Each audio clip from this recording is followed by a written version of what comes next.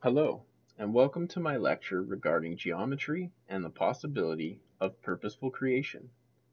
Purpose is defined as the reason for which something is done or created, or for which something exists.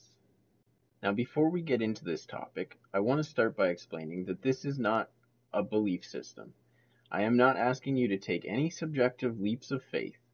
What I'm going to talk about today is completely objective, and any of the possible implications that can be drawn from this subject are up to the person reading or listening to this. I'm here to talk about geometry, one of the oldest branches of mathematics that seem to be at the foundation of creation in this reality. It's all around us, from architecture to nature, on Earth and in space, even showing up in sound resonance. Let's take a look at some examples of this. The golden ratio. Mathematicians have studied the golden ratio since 300 BC to analyze the proportions of natural objects as well as man-made systems such as financial markets. The golden ratio appears in some patterns in nature, including the spiral arrangement of leaves and other plant parts. Here you'll see the golden ratio inside a nautilus shell, and inside of a hurricane,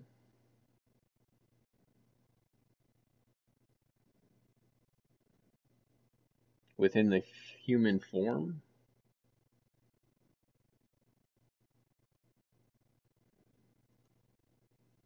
and within space.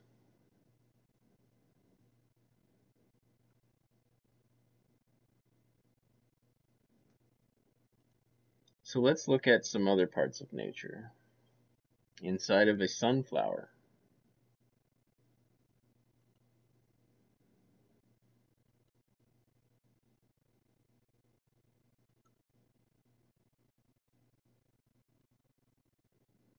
so here we have a magnet that is seen under a device called a ferrocell. A ferrocell consists of two sheets of glass that have magnetic fluid and oil press between them and are bordered with LED lights.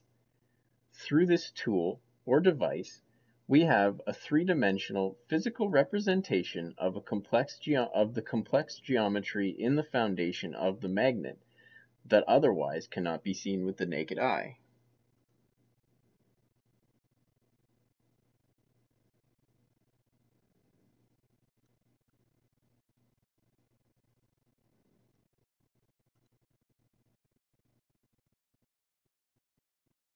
In this picture, we have a sound resonance experiment that you'll find on YouTube that basically shows different sound frequencies being sent to sand on top of a platform.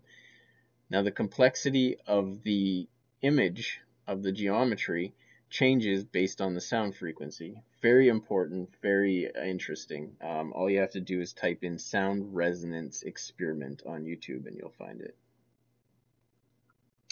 Now here we have a snowflake and how intricate and complex it is. It's absolutely beautiful. And in this next one we have droplets of water that were stimulated with sound frequency and then frozen. So each different pattern at different frequencies. Very beautiful, very amazing. And the same thing here, except the water is not frozen. It's just droplets of water being stimulated with sound frequency at 432 hertz and 440 hertz. So in conclusion, we have this extremely intricate and complex mathematical geometry all around us that seems to be fundamental to the foundation used in the creation of this material reality. I don't know if this implies divine creation or sacred creation or anything supernatural. Was it intentionally and purposely created? I truly don't know.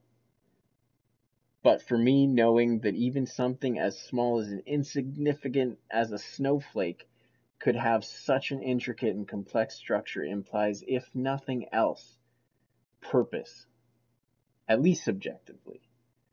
I'll leave the implications and sacred part of geometry up to you, and I'll leave you with just geometry and its fundamental existence.